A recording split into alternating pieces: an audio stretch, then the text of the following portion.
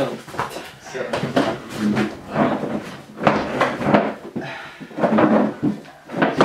we're gonna have a little discussion here, talking about the knowledge question and whether or not we think fear is the driving factor in decision making, whether it's a different emotion, or whether it's reason or something else. So I'd like to open it up with Matt.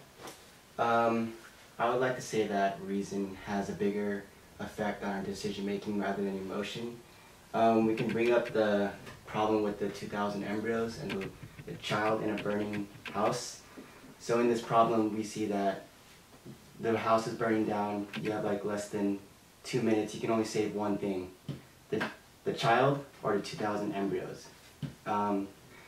Although you may see like it's a living child and like you may think that, oh, it's breathing and you might want to save that.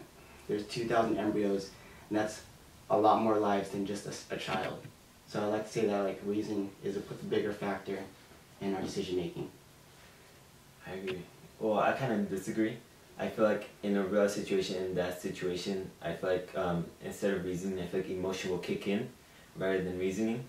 I feel like your emotions will say, since it's the 5-year-old baby or the 5-year-old kid, I feel like since like technically it's alive, that you'd rather save someone who's alive than someone who's not, like than the 2,000 embryos that has like not been born yet.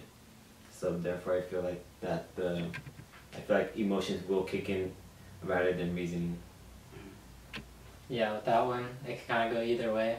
The emotions would be saving the 5-year-old because, I mean, if you're seeing a 5-year-old that's living, breathing, and staring at you, then you're going to have a lot more emotions connected to that one than with the embryos. But if you do choose the embryos, then it's more reason because, of course, 2,000 lives is more than one life.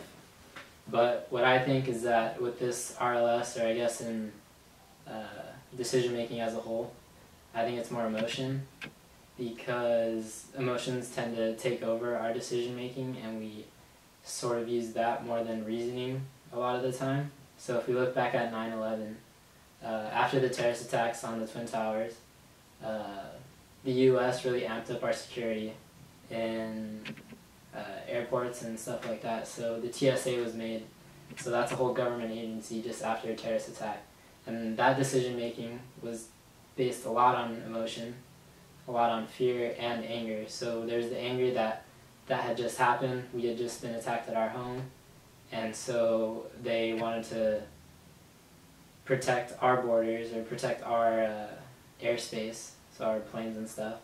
And so I guess it's fear and anger because we're scared that another attack's going to happen. So we make that security. But also anger because we're angered at what happened, so then we took those next steps. But wouldn't you think that's also like could include reason? Like, oh, these terrorists attacked us, so it would be reasonable to include these new TSA protocols in a way? It could be reason, but I don't know if it's that reasonable to base a whole government agency and totally change the security protocols after one attack or after one day of attacks. So I don't know if it's too much of reason. I'm sure there is some reason, but a lot of it is emotion because we're scared that it's going to happen again. If it was 5 different incidents and then we're thinking, all right, maybe now it's time to implement some better security, then that would be more reason. But as a whole, I think it's more of an emotion thing with 9/11. Yeah, but like it wasn't just any small attack. It was like a big terrorist attack. Like thousands of people died. They even attacked the Pentagon. So it's more than just one attack. So I think it's reasonable to also include the TSA other than just emotion. There's definitely some reason, but I think emotion is the driving factor in that one. Okay.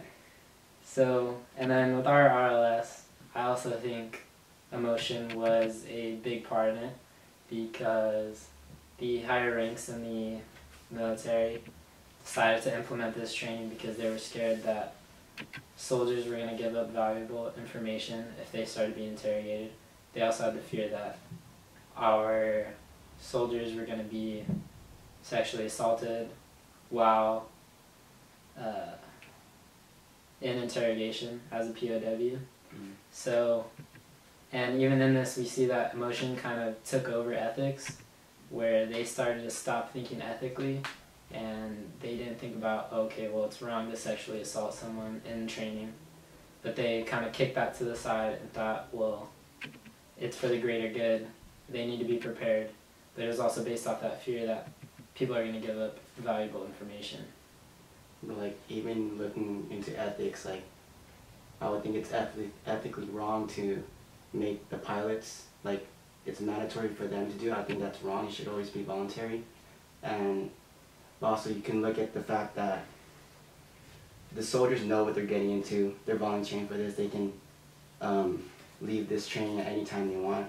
So also that like plays kind of like emotions too, like how fear, because some soldiers agree with the sexual assault and some soldiers don't agree with it. And I feel like the soldiers that like have been through it and say like it's like not that bad, like it's doable, like if everyone can do it then you can do it. I feel like that's like how like other soldiers who have not been through it feel like that, like, oh, like if they have done it, they should too, and they should be able to survive the sexual assault.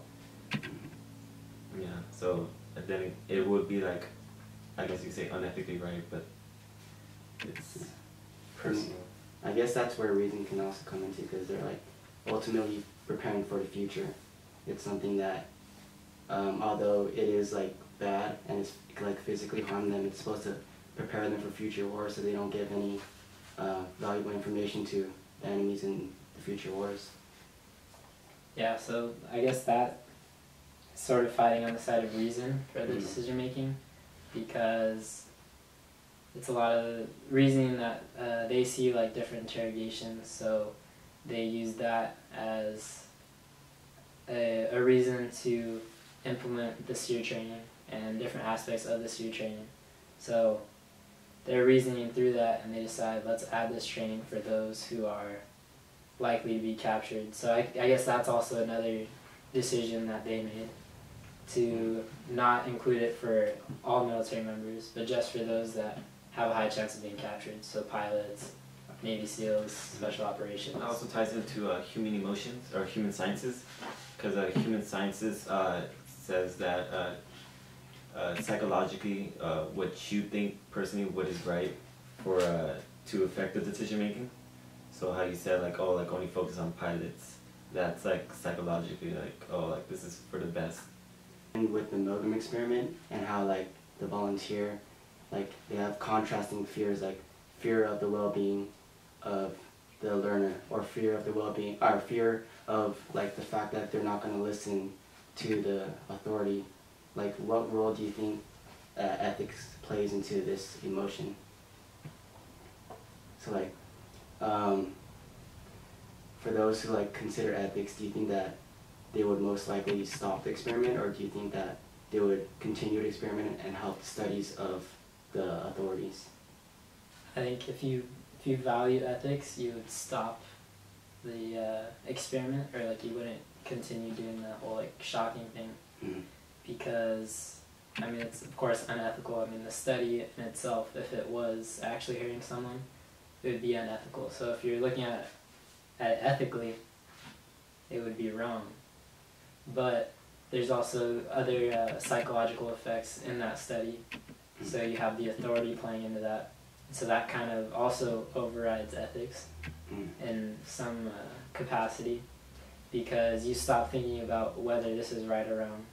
You start thinking about, okay, well this person's a scientist, it's a study, they probably gave you credentials, so you're now not focusing on the ethics, you're focusing more on the authority. So like there's the other psychological factors that play into this.